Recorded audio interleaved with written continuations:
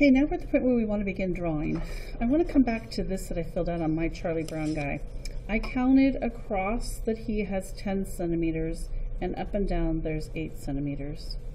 So if I'm going to go from 1 centimeter to 2 centimeters, the enlarged size means that it's going to be 20 centimeters because I'm doing times 2, and 8 times 2 would be 16 centimeters. So that's my goal here. Right now, just working with my grid, I want to make sure that I have 10 places across and 8 places up and down before I start my drawing.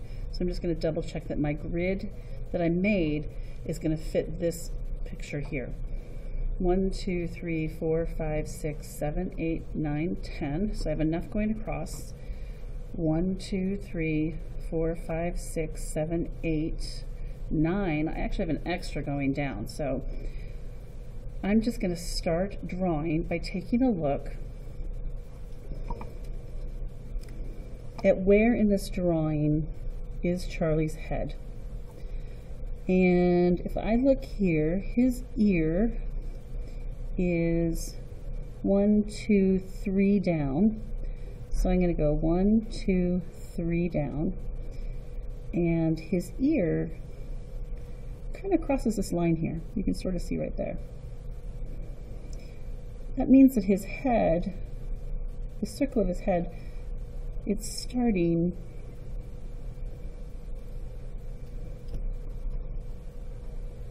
right around this place here.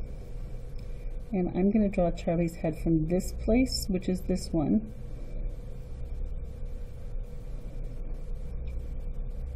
It crosses over this line and goes down just a little bit. And then his ear comes off of that and crosses this line. So right about there. And I want to go up and make more of his head. And it's crossing this like here. So I'm just looking at this place from here to here, and it's crossing right about there. And then this part of his head is crossing over this grid. And when I look at it, I don't feel like I just drew that high enough, so I'm going to go back and start my slope a little bit differently for his head. Looks like it's more like this. And then here's the top of his head. It starts going across this space, just like this. And I'm just going to copy those lines, showing that I can just recreate square by square what's in it. I'm going to keep going, keeping track. Now I'm on this downward slope where it kind of comes across this inside corner. And his head is just this little part here. And now I've got this where it slopes down towards there and into the next space where his ear starts, and his ear kind of goes like this.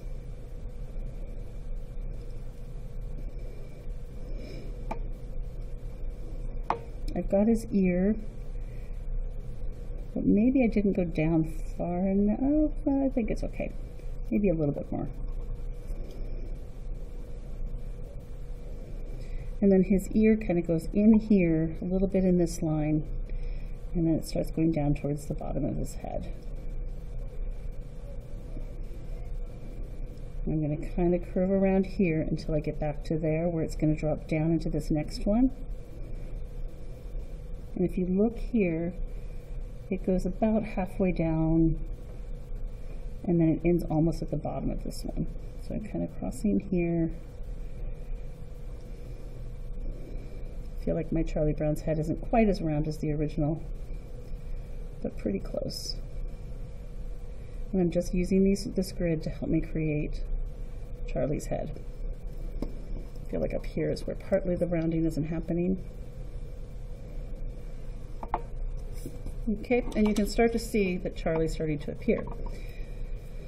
His mouth is right here. Here's this line and the bottom of his face. I'm going to put his mouth right about here. And then I want to come up. There's 1, 2 places, and his nose is right above that. And you can start to see Charlie is starting to appear. His eye is right on this line, and his other eye is right around this line. His eyebrows are just above this line. And then he's got this little bit of hair. His hair starts around right, I'm looking at this corner, so it must be right about here. Comes down almost to his eyebrow. It crosses the line and goes up.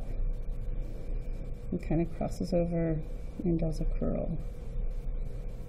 And I'm looking here. This is curling just above this grid line, just like it did here. And there I've got Charlie's face.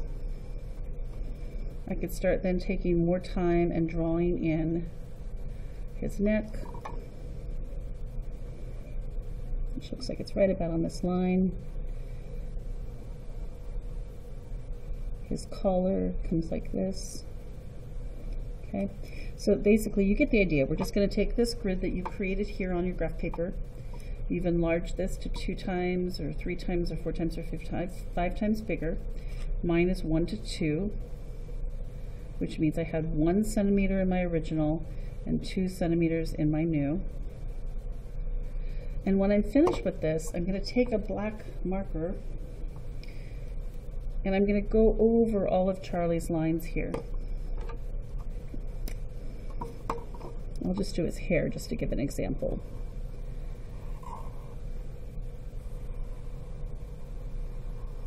Oops, looks like I didn't go over that enough.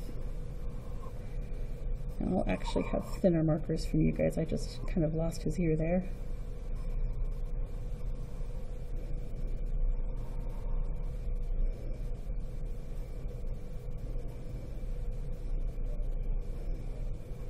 And here's where the really cool art part of this happens. Once you've done all of this drawing and math and you've got your grid, we're actually going to go in and erase the grid.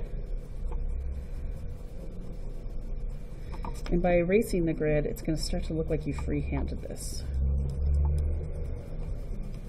And once that is finished, once you've erased your whole grid, this is why you don't want your lines to be too dark.